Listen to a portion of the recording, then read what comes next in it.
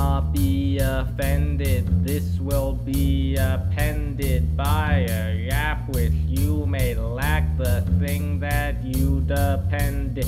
Controversy has no mercy, it can be caused by anyone, it cannot be paused and all is lost. What did it cost to say that thing? Of course it costs everything, and that is good. No, it should not cost everything to say anything. It crossed my mind that one you bring that writing man to the party, that he should not speak, but it is dumb to anyone that one would suppress expression, then in quick succession give a great aggression to the person who said the offending comment. Please do not do that, it is not worth the chat that would otherwise ensue. Teach them what is untrue, that grew their pervy. Just go and get along and sing a song about how young Hong Kong is to be controlled by China, then be censored by those who disagreed. When you entered the room and went boom to your doom, when you spoke about that bloke that went up in smoke, I better hope that this will all die down so that you can lie down and be fine down on the ground and look all around. People get along. When will this happen? Maybe never, but I believe that people are better than this, and I would miss the bliss I get from a kiss from someone I love